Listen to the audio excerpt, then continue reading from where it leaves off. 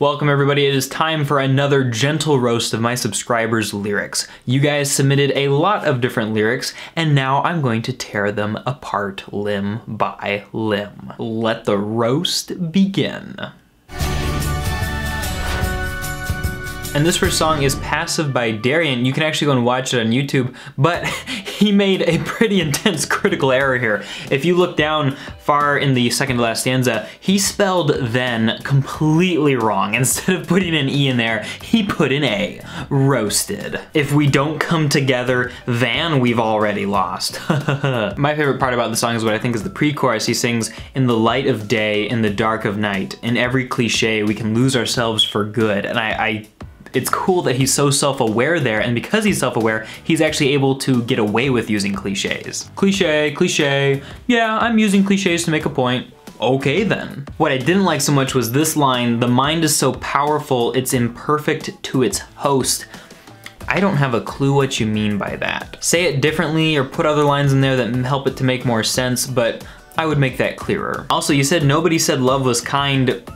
Actually, the Bible does. Next is Flora and Christina's song Reality of the Fake, and I think this is a pretty easy roast here because something can't be the reality of the fake. Those are opposites, guys. It's reality or it's fake. You can't have both. There's no way you could combine those two things to have some sort of deep, paradoxical meaning that's actually more deep and interesting than I was expecting it to be in a crazy cool way. Dang it.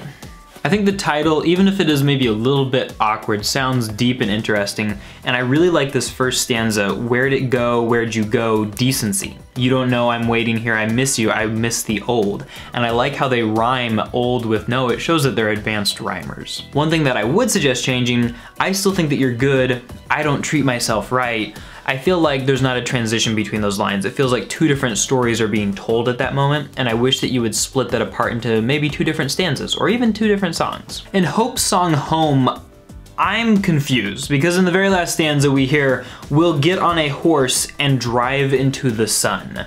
Hope, don't you know that you don't drive horses, you ride them. You drive cars. Also, the sun is a really long ways away. It's a long trip. You should pack a sandwich, and it's gonna be really hot. You're going to die. You should not do that. It is a bad idea. If somebody asks you, should I drive into the sun on my horse? You should tell them no and save a life. But seriously though, I really liked this song, particularly the main idea in the chorus and how she keeps coming back to that main idea. "I'm sorry I can't love you like you want me to, so if you want I will just leave so you can see her, but the movies don't got anything on us, and I don't mean to be superfluous, but I'll sit in the back seat as you get on the road. Tell me that you love me until we're home, until we're home." And it's like this unrequited love that only has like a couple more hours to last as they're driving home, and it's so interesting. Like the characters and her struggle and her feelings come to life so well. I will say that you might want to say that you ride horses rather than drive them, and then there's a metaphor in the first stanza. Those candles you light up are hammers of fire.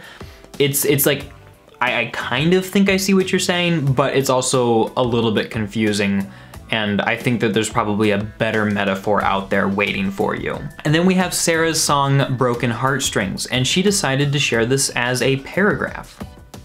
Sarah, songs aren't paragraphs. Honestly, how do you make fun of somebody's song for looking like a paragraph? What level has this channel descended to if I'm making fun of somebody for their song being a paragraph?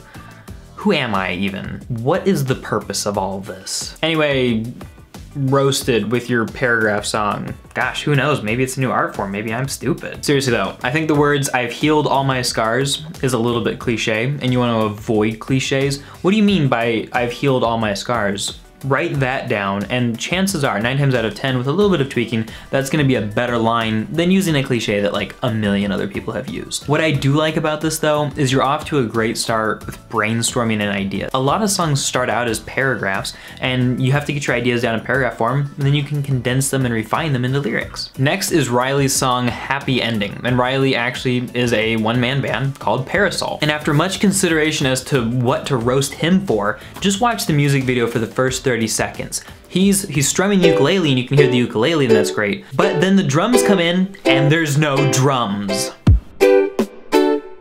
He's just in the woods with the ukulele. There's no drums. Where are they coming from? He completely forgot the drums.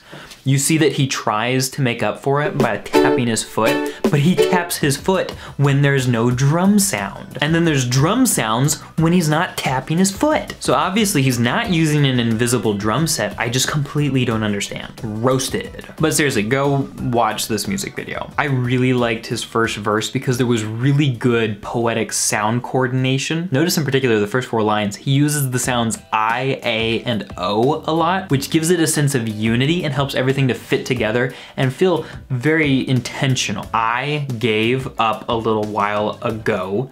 I gave up the things that only I know, and I wish that I hadn't been so slow, etc., etc. Well done. But he gets less unified in the second verse. In the second line there, then I remember that it won't because of my dear friends, who he's talking in third person, but then it seems like he's referring to the same person in second person later when he says, and if I believe in you. When you write a song and you're talking about somebody else, it can be very confusing for your listener if you switch how you refer to them. It can be tempting to do it when it sounds artsy or interesting, but remember that if you're writing a song for an audience, the point is for them to be able to understand it. I like his cadence near the end. Alight these things that I have made, I'll gladly watch them burn. Bravo, bravo. And then we hear in Melanie's song, See You Soon, he was the only one I saw in that room and I knew I'd risk it all to be with you, and later all I know is that his name's Jordan. So basically some guy named Jordan scared you into dating somebody else? How scary is this guy named Jordan? Oh my gosh. But seriously, I think you're doing that same thing where you use second and third person interchangeably. I would just make this portion clearer. What I really love about the song is how specific it gets. She mentions the name Jordan. She says that he was Canadian and he was like my guardian that night when we were a little drunk and our mouths tasted like rum. These are details and specifics that make it sound like she actually experienced this and knows what she's talking about. And I think that's awesome for a songwriter. And then we get into Alexa's song, Ocean Lights. Alexa, you have a big problem here. You say, you were in my dream last night, we sitting on the rocks near the sea, and you were the brightest light. Okay, if you're by the ocean and it's at night, there's probably not a lot of competition to be the brightest light. It's pretty dark out there. And then you mention ocean lights. What are ocean lights? Are there like anglerfish popping out of the water to say hello, like in The Little Mermaid? And then you say, see the palm trees sway and glow, but it's dark. How can you see these things? Are you using like the light of this person you're with to look at the palm trees? You jumped into the sea, so I followed you. You know it's dangerous to swim in the sea at night, right? So I got in the back of a great white shark. The jellyfish sparked up as we embarked.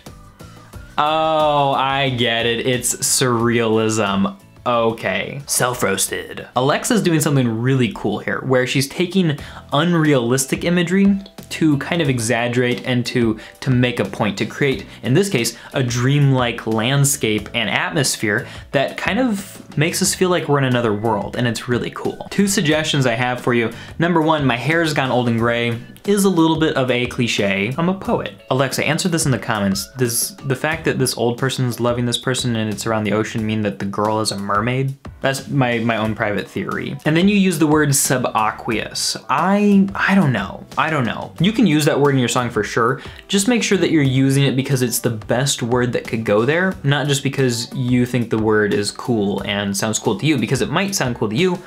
What do other people think about it though? Overall, I love that song. And then we get into Jana's song, Make Me Like One of Your Paintings. She says it's darker than black and more fierce than amber. You should talk to the first guy and trade words because you're misspelling it the opposite way. Roasted. And then later we hear sharpen my senses, carve out my edges, make me like one of your paintings.